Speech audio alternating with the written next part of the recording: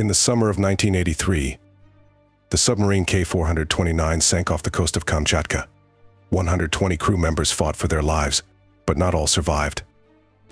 The court placed the blame on the commander and the mechanic. But was the verdict fair? We will detail this story right now. The second half of the 20th century is known as the Cold War period, when the USSR and the USA competed for the status of the leading power. There were no open armed clashes between the states. They merely intimidated each other with the quantity and power of their weapons. Submarines played an important role in this confrontation. The nuclear submarine K429 was built according to Project 670 SCAT and launched in 1972. It belonged to the second generation of Soviet submarines and featured several improvements: quieter operation and increased automation. A total of 11 submarines of Project 670 were produced. Their main purpose was to combat enemy aircraft carriers and other large ships. For this, the submarine was equipped with torpedoes and 8 underwater launch cruise missiles. In the early years of service, the K429 experienced at least 2 emergency incidents: partial flooding of the reactor compartment and hull rupture due to air blowing in one of the ballast tanks. After repairs, the submarine successfully completed combat missions in the North Atlantic and the Mediterranean Sea, then transitioned from the Northern Fleet to the Pacific Fleet, where it joined the 10th Division of the 2nd Submarine Flotilla in Kamchatka. In May 1983, K429 returned from a 6-month autonomous voyage and was docked for repairs, but was still on active duty. Suddenly, in June, unplanned exercises were announced, approved by the Chief of Staff of the flotilla, Oleg Yerofeyev. The commander of the 10th Division, Nikolai Altayev, summoned Captain First Rank Nikolai Suvorov and tasked him with taking command of the K429 to go to sea for 1 day for training torpedo firing. Suvorov objected, as half of his crew was on leave and the submarine was under repair. However, his objections were dismissed, and he was threatened with a court-martial. Nikolai Suvorov faced a difficult choice. He was already preparing to move to St. Petersburg for a teaching position in officer classes.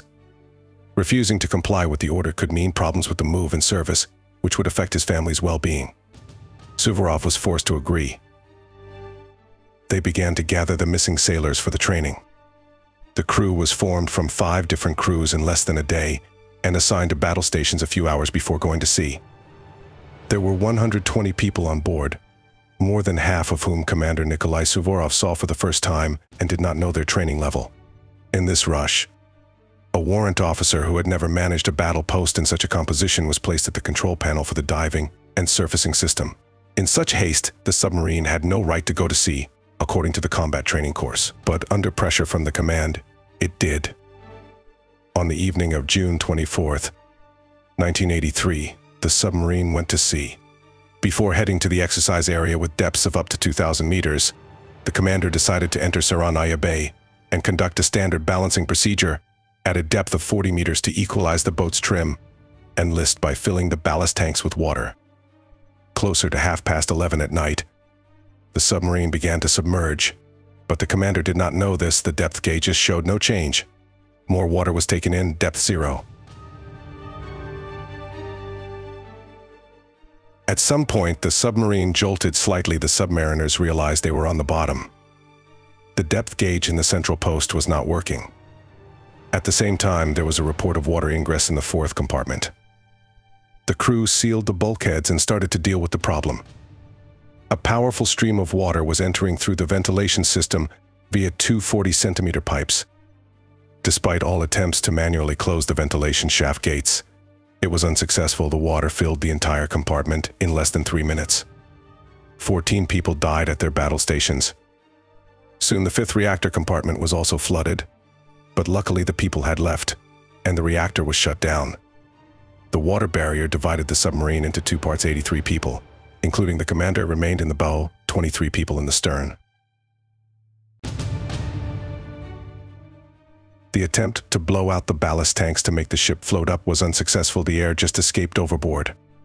The lights went out, and it became clear that the submarine itself could not rise from the bottom. The emergency lighting came on and silence fell. While the sailors decided what to do, a battery exploded in the 3rd compartment due to water contact, filling the room with acrid smoke. Everyone there moved to the second compartment. Over time, new problems arose. It turned out that the emergency rescue equipment was faulty. 2 emergency buoys, which could indicate the location of the accident, did not surface.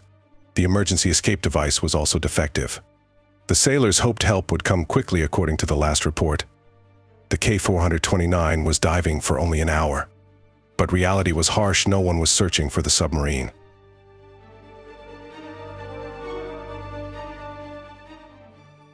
The next morning, 8 hours after the accident, the commander sent 2 submariners for help. Warrant officers Nikolai Merzlikin and Mikhail Lesnik.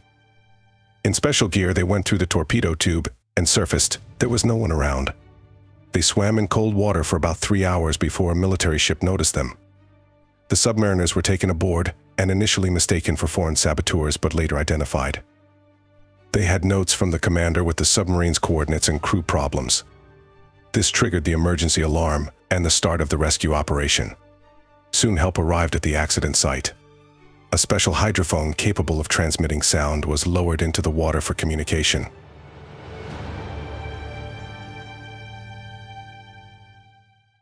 The submariners answered questions by hitting the hull with a sledgehammer. The rescue bell could not dock with the rescue hatches due to the submarine's tilt. It was decided to release the sailors from the bow compartments 4 at a time through the torpedo tube. They began checking the diving gear, but there wasn't enough for everyone. Many oxygen tanks had less than the required amount. Additional sets had to be requested from the surface, which were delivered by divers. On the second day, batteries exploded in the first compartment. There were no casualties, but breathing became more difficult. Finally, the exit began. The sailors crawled into the narrow torpedo tube, waited for it to fill with water, then exited and surfaced where rescuers met them. In the stern, torpedo tubes were absent, and the exit was only possible through the emergency hatch in the 7th compartment. Only one warrant officer, Vasily Bayev, a former diving instructor, knew how to use it. He helped 22 sailors to the surface, saving their lives. Bayev exited last and managed to leave the 7th compartment unflooded, which facilitated the submarine's recovery. For his heroic actions, Vasily Bayev was promoted and awarded the Order of the Red Star. Not everyone was lucky during the ascent. One sailor died in the torpedo tube while preparing to exit, another while surfacing. To lift the K429, a pontoon vessel was brought to the bay. It took 45 days to raise the submarine. On September 5, 1983, it was delivered to Vilyuchinsk, placed in a dry dock, and inspected. The submarine was repaired and re-entered the Soviet Navy in 1985. An investigation began immediately after the accident. Submarine Commander Nikolai Suvorov and Senior Assistant Alexei Stepanenko tried to prove their innocence. They were forced to comply with the order from the command and go to sea on a faulty ship with an inadequately prepared crew.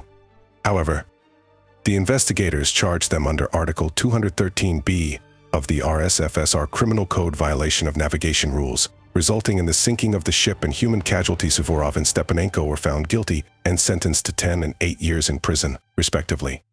After the submarine crew sent a letter asking for leniency, the terms were reduced to 6 and 4 years, and soon they were released under amnesty.